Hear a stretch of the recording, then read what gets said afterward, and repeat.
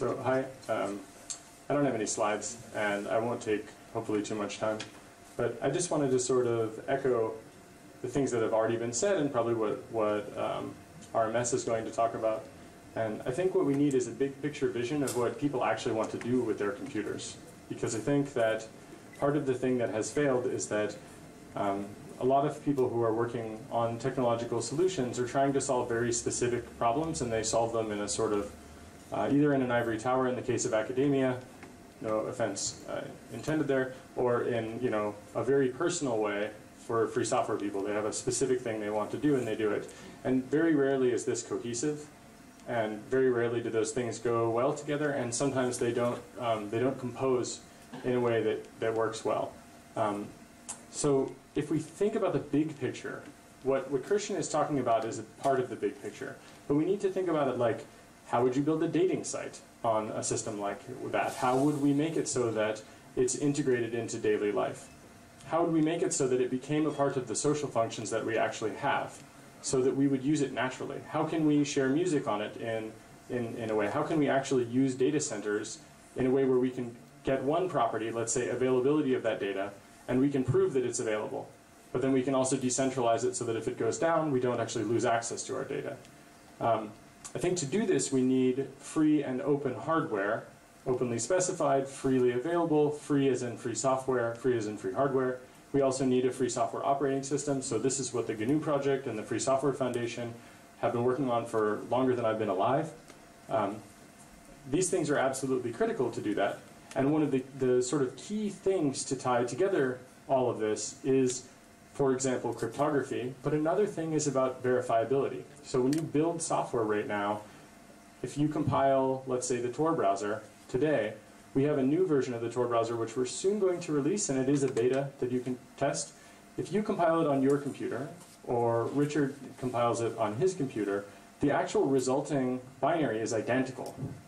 And this is because we want to make sure that if someone downloads a binary of the Tor browser from us, that they will actually have the same one that they would build from source.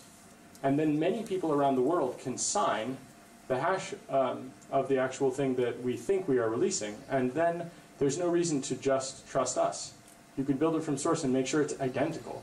And then you don't have to have, for example, the ability to do disassembly or decompile any parts of the object code, and then if you have all the source code, you can see what actually is the result.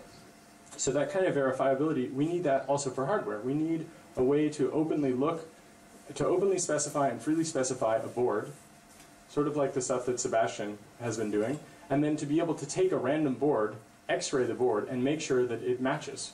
And we need software to do that, so that we can actually look at the board and see that it does what we think it does. And then we need to be able to take the source code and do the equivalent of that, so that we can actually verify it. And that will be very hard to accomplish for entire operating systems. But when we have these kinds of systems, it really, I think, gives us some great opportunities. And I think it allows us to say, hey, is there a backdoor in this CPU? Well, we can inspect the source code for the entire CPU because it's written in VHDL or something like this, and then it's loaded into an FPGA, and we know this FPGA has certain features, and we can identify them with an X-ray to see that, in fact, those features are there. And you can pay someone to reverse engineer a particular board to shave it down to make sure that it does have what we think it does. So if we apply that all through and through, it means that these things become more accessible, or at least they become verifiable. And at least we have some way to sort of trace through the entire picture. And then with cryptography, we can link up with other systems like this, and we can have applications on top that people actually care about. And so then it's not a house of cards, let's say. Because at the moment, we have a lot of free software, and it sits on top of non-free hardware. And if I was a betting man, and I am often, I would say that that's a problem. I wouldn't exactly say why, but I guess there's plenty of stuff that shows that it is a problem, but I would say that it's a problem. I think that Sebastian has convinced me of this. That's pretty much my main reason for believing that, in case there was any question about that. But looking at for example, Intel CPUs with the microcode updates, those appear to be signed with a 2048-bit RSA key. Well, if Intel is an American company, and Intel has the ability to push out microcode updates to the CPU, and they sign them, and you actually fetch them over HTTP, I might add, without any encryption, what does that tell you? It means even if you shave the chip down, it would be possible for them to just load in some microcode to change the way your CPU works, and when your machine powers off, it goes away. So we need to be able to understand the edges of those things, and right now I think we actually just can't do that very well at all, and that's a really big problem. And I mean, there's literally one person in the world, maybe two people in the world that are really working on this in open, in the open. One of them is Bunny, who created the Chumby and is working on an open laptop. That open laptop, I think, is a key project, because when we have an actual open and free laptop, we can use that to build other things. So for example, he's also, on his blog, he documented that he's working on a router. So that's a really fantastic thing, because it means that with those two devices, we move closer towards having the free hardware and free software reality, where we don't have to trust a corporation to give us some binary blob and to keep us secure, or to hold a key, and then that key, of course, who knows who else has it, right? If I were guessing how the business records provisions for the NSA works, I would guess that they can probably ask companies for things that they consider to be relevant business records. And if they think your data is a relevant business record, I suspect that things that impact the integrity of your data will be the same. So I think the big picture is that we need to think 30, 40, 50 years out into the future. The way that Richard Stallman thought about free software, I suppose, in the beginning, I wasn't there, I wasn't even born, but to think in the big picture, not about freedom as in very small scope freedom, but freedom as in the big freedom, the freedom, liberty, to be at liberty. And that's really the core, I mean, in my opinion, the core of why free software is such a radical idea for a lot of people is that it's not just about software. It's about the ends that the software bring into the world, and about what people end up being when they have free software versus when they have proprietary software. And so the same is true, I think, for hardware. And I think when we have these things, we have the sort of grounding, the underpinning for a much freer society, or free societies over the entire planet. And we're never going to get off this planet and explore space if we don't solve a lot of these problems at home, I think. And I want to die on Mars, but not when we land, I think is the phrase. So I'm hoping we can really have free systems like this, and we can really normalize understanding them and fab them, but also to study them and to change them in the case of software. And in the case of systems that are built on FPGAs, we may be able to dynamically change the hardware by having software. So the thing we need to fab is a very simple thing, and the ability to change that thing becomes a matter of changing software. So a software-defined radio, for example, that uses an FPGA is a really, really incredible and powerful tool. So we can have a use for it today, and in 10 years you can literally change it to do something else that the original designer didn't think of. So it really gives us the ability to hack the planet, sorry for the pun, but really it allows us to do stuff that we can't really do right now. Coincidentally, the router that Bunny is building has a Spartan 6 FPGA inside of it. So it's clear that other people have this line of thinking, and I think that's really brilliant. And I wanted to just sort of encourage that and to see the big picture of tying it together. And I think that we can self-fund almost all of this. We don't need the state. We usually don't need the state. I know that most Europeans love the state, and I like your state too right now. But you know, an individual's alliance with the state is a temporary one, right? And the state decides when they want to end it, and you usually don't have much of a choice. I say that as someone who is currently applying for a visa in Germany. So, you know, sometimes states don't do the right thing. So it would be great if we can find a way to economically finance this in a way where the state's power is removed from the equation, for the most part, in terms of sustainability. But maybe in the beginning, some of the funding comes from the state, because right now the state is in fact friendly. So the fact that Christian Grothoff doesn't have $2 billion in research grants is understandable, because it's hard to understand these big concepts. And yet at the same time, when the economic espionage cost is in the billions of euros, one has to wonder why we're not investing in thinking of these solutions and really actually trying to understand these spaces. Because a lot of these things are really hard to comprehend, but also to solve. So we really need to be working on that. So if you have any interest in these things at all, even just a passing one, you should really come and talk with Christian or myself or other people that are working on these things, because I think this is a good 40-year research problem, and if you only put 5 minutes into it, it's very appreciated. And the end result, I think, is that we can really have a much freer planet, and individually we will be more free, which is, I think, worth doing. And I think the outcome of not doing this is likely to be quite tragic. And you can see this, for example, with people that are stuck with Apple related hardware and software, because you'll see that they want to change certain things and they are unable to do that, or they want to reprogram and repurpose their devices with free software. For example, the Tails bootable live CD, which helps to torify all the things you do on your computer, boots into Debian. It'll probably work on this laptop in front of me, but Apple has changed their newer hardware so that it doesn't work anymore. It wasn't because of Tails that they made this change, but it's very, very difficult to make Tails work on this, and now we'll have to do substantial engineering changes to Tails to make that work. Well, if the core of the system was core boot, instead of this garbage EFI stuff that has been forced down our throats, that maybe would be a different outcome.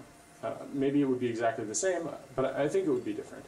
And so we really need to look at replacing these kinds of things, and also think about it as being not actually so sexy. I mean, they have great design, but it is the aesthetic of slavery in a sense, where you are not free. You are only free to do what Apple says. And it isn't just Apple, it's Microsoft, it's Google, it's other places. And a lot of people are locking these things down. And so we need to work on building alternatives. And I think the best way to do that is to actually figure out what we want to do when we have any system at all. And then we will actually be able to start to build those alternatives that will respect our freedoms with free software and with free and open hardware. And hopefully we can freely communicate and freely read when we have anonymity systems and we distribute and decentralize in a secure way. So that was a whole lot. I had a mate, thank you. So,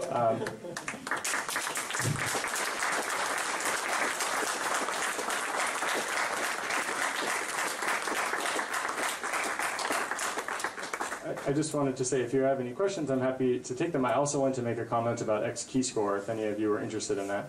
Yeah, of course. Okay, so what we learned about X keyscore, who here did not hear about X keyscore? Raise your hand if that doesn't mean anything to you. Please, one person, thank God.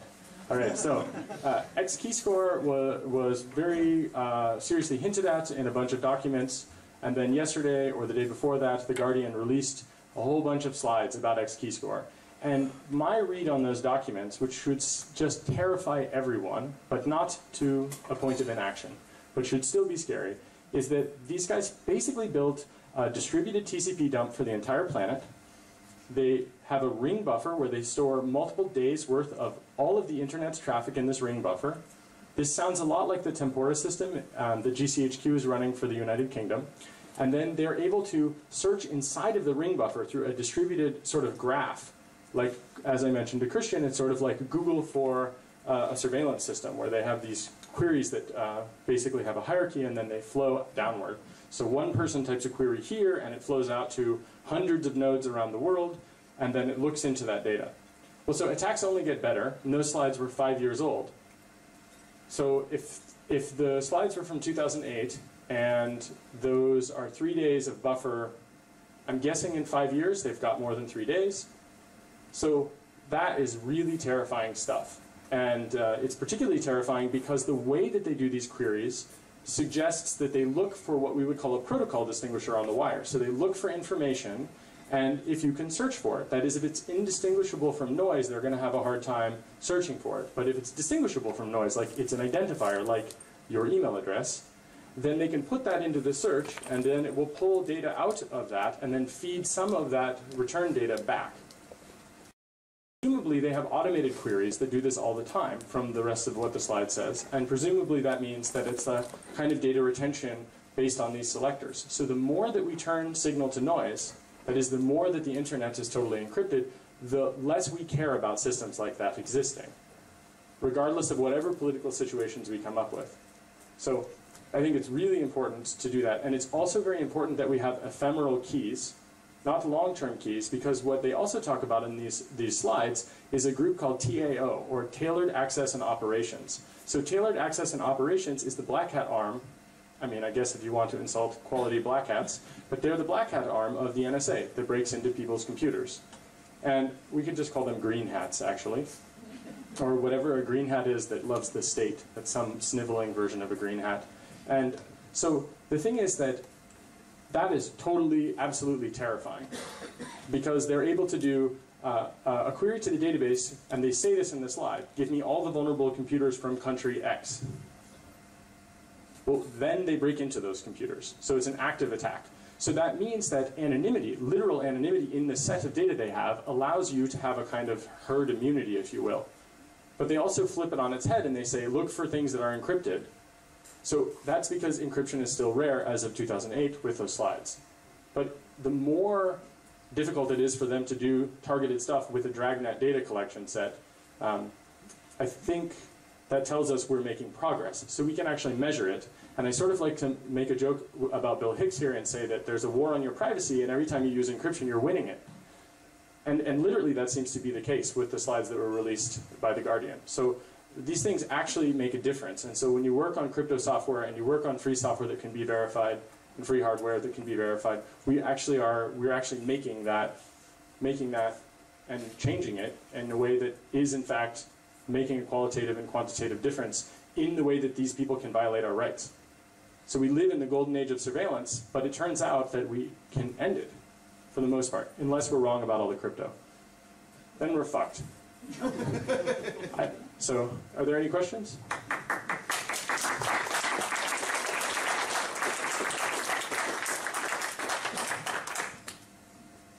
No? Any? Yeah, don't be shy. All right, well, thank you. Oh, please.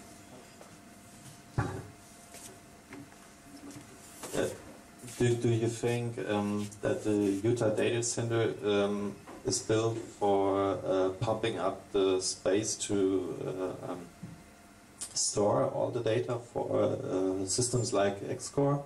Yeah, so the question was about the Bluffdale NSA complex, which is in Bluffdale, Utah. And I believe that the Bluffdale complex is what's called an MDR, or a massive data repository, which is basically a gigantic hard drive farm. It seems to have something, well, I think it was Dan Bernstein said it's like 35 megawatts of power. Warren Buffett owns the power station nearby. I doubt it's a green power station. This guy's just evil through and through on accident, I'm sure. But they seem to just want to store data there. And there seems to be a lot of interconnection going there, so presumably that will be, that's like your data speichern.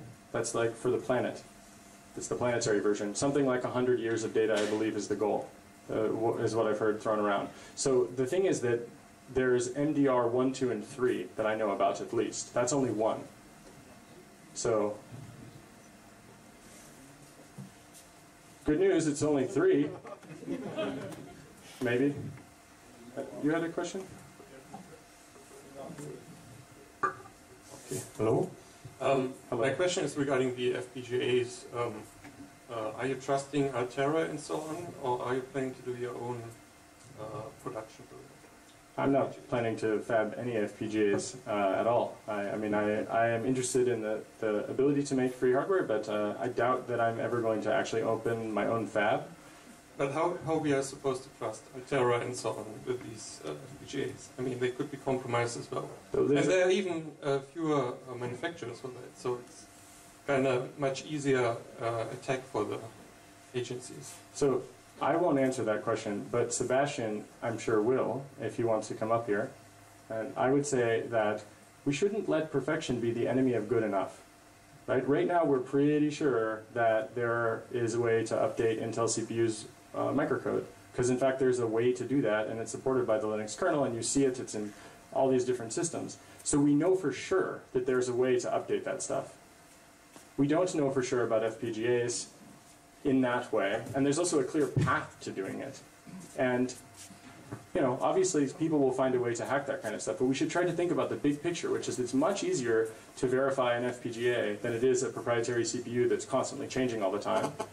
So, oh man, that's uncool. You have a phone? So I think FPGA it can be compromised, of course, but it's much harder to actually insert a backdoor inside an FPGA. I mean, a hardware backdoor, backdoor which is engraved into the chip itself, for 2 reasons. The first is that FPGAs are more flexible than CPUs. You can load many more different circuits in the FPGA, and it is at a very low level. So they would have to the backdoor would be capable of analyzing very high-level behavior from very low-level behavior, and that's extremely difficult to do. And the second reason is that when you put an FPGA into an electron microscope, you see a very regular pattern. So, but when you put a CPU is just a lot of random logic. So when you want to insert a backdoor, and the backdoor has to be complicated for the reason I explained before, it would have to use a lot of transistors, it would have to use a lot of chip area.